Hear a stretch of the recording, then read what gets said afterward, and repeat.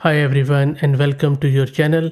In this video we are going to locally install this newly released model called as Fusion Guide.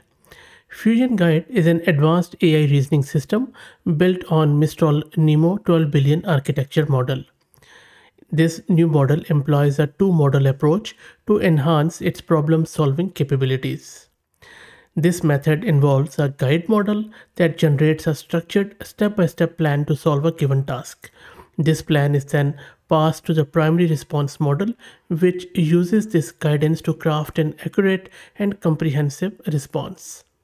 In this video, we are going to install it locally and then we will play around with it. Especially, I'm going to use it to count the characters in few of the words, which we know that most of the time many of the models fail that test, where for example we ask it to count the number of letters in or number of times letter R appeared in the word strawberry or letter L appear in the word volleyball. So we are going to try out these things in the Fusion Guide. Before I do that, let me give a huge shout out to Mast Compute who are sponsoring the VM and GPU for this video. They are running this Hacktober 2024 these days. So if you want to participate and win $100 in free GPU compute credit, you can generate a text story with LLM or generate an image with LLM or both and send your entries in this Hacktober. I will be one of the judge and I'm looking forward to your entries. Okay, and I will drop the link to their website in video description for sure. So coming back to this Fusion model, now Fusion Guide is a fine-tuned on a custom dataset, by the way, consisting of task-based prompts in both English and German.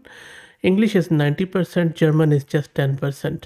The tasks vary in complexity, including scenarios designed to be challenging or unsolvable to enhance the model's ability to handle ambiguous situations. So let's go and try to get this thing installed. Now I will be using Unsloth to get this installed. If you don't know what Unsloth is, please search my channel. I have done heaps of videos on Unsloth. It is a very quick inference library which uses the model in a very efficient way. Okay, so you can see that I am running Ubuntu 22.04 and I have one GPU card NVIDIA RTX A6000 with 48 GB of VRAM, courtesy Mast Compute.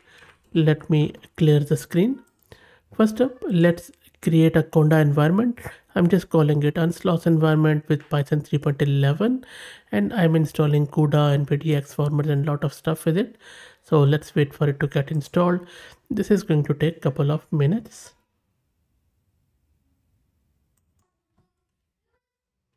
So Conda environment is created. Next up, let's activate this Conda environment. And that is done, as you can see on the left hand side in the parentheses, and I have cleared the screen. Next up, let's install some of the prerequisites which are needed, which include Unsloth. Sorry, not this one. My copy paste always has this problem, so let me remove it and then paste here again. Yeah, much better. So I'm installing transformer and a lot of stuff from the source and also the Unsloth, as you can see in the line number 3. So let's wait for it to finish installing. All the prerequisites are done. Next up, let's install and launch our Jupyter notebook so that we could install and run our model in the browser environment. So let's wait for it to get launched. And the browser environment is launched. Let's download our model first, and we are importing the Unsloth, and then we will do the inference once that's done. And the model is being downloaded, and as you can see, if you have a lesser VRAM, maybe you can set it to true, but because we are not using the quantized version, so I have set it to false, and that is why we are not loading it in 4-bit and we are just setting it to the default data type. So let's wait for it to finish downloading and then we will proceed further with the inference. And you can see that there are 5 shards of it and the size is just around 5 gig for it. So make sure you have around 25 to 26 gig available on your hard disk.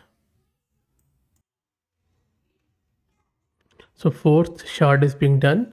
And as I was mentioning earlier, if you want to learn more about Unsloth, you can just search with Unsloth on my channel and you will see that I have done hundreds of videos on unslots in the last 1 year, and I have also interviewed the creator of it. And another thing I wanted to introduce you to is the sponsors of this video, which are AgentQL. AgentQL is a query language for extracting data from web pages quickly, easily, and at scale. You can use the Python SDK to run your queries in production using Playwright, and use the browser-based debugger for optimizing queries in real time on any web page. AgentQL is a robust alternative to fragile XPath and DOM CSS selectors, as it uses the power of AI to analyze the page structure to find the data you are looking for. Okay, let's go back and check what is happening with our download. And it seems that the download is almost done. And the download, as you can see, is almost done. It is also showing you the whole architecture of model. And as I mentioned earlier, it is based on this Mistral-Nemo. And it is showing you all the layers and head and other stuff, the projection mechanism. Okay, so this is where the things get a bit interesting. Let me make it fit on one screen. I'll just maybe make it fit on two screens. So if you look at the guidance prompt, what this says is that count the number of R's in the word strawberry and then write a Python script that checks if an arbitrary word contains the same number of R's. And then we are just creating a prompt template message on top of it. We are using tokenizer to convert that text into tokens. And then we are asking the model to generate the output. And then with some of the hyperparameters, we are not asking it to do any creativity. We just wanted to do what we are asking it to do. And then we are using tokenizer to decode the output of model back to the text and then printing it out. So let me run it. And there you go. So response is there. Let's see if it is able to count the R's in strawberry. So if you look at this, it is going through chain of thought. So step one is the goal. Count the number of R's in word strawberry. So key points to cover: identify the word strawberry as a target word. Determine the number of R's by examining each character in the word. The word strawberry contains 3 R's, one in straw, one in berry, and one in RY.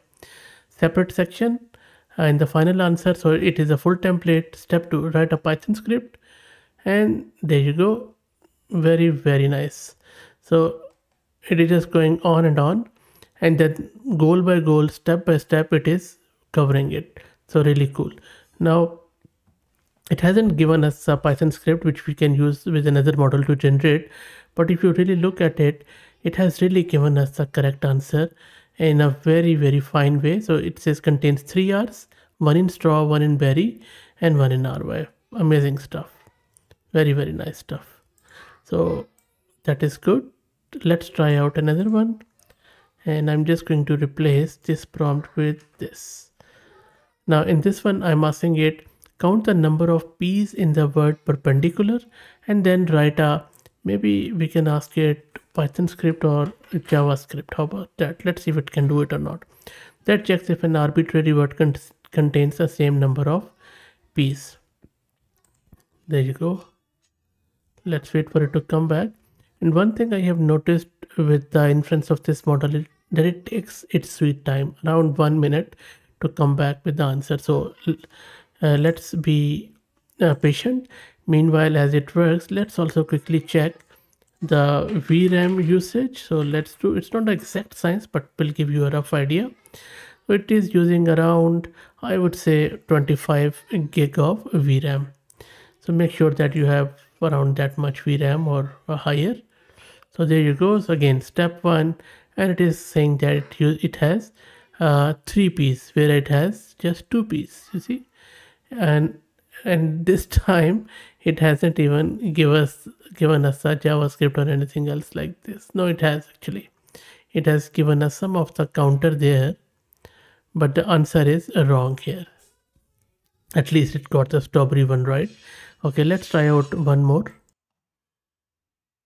Now in the next test, I'm asking it count the number of S in word succession, and then write a Python script that checks if an arbitrary word contains the same number of S's. Let's see what it does here.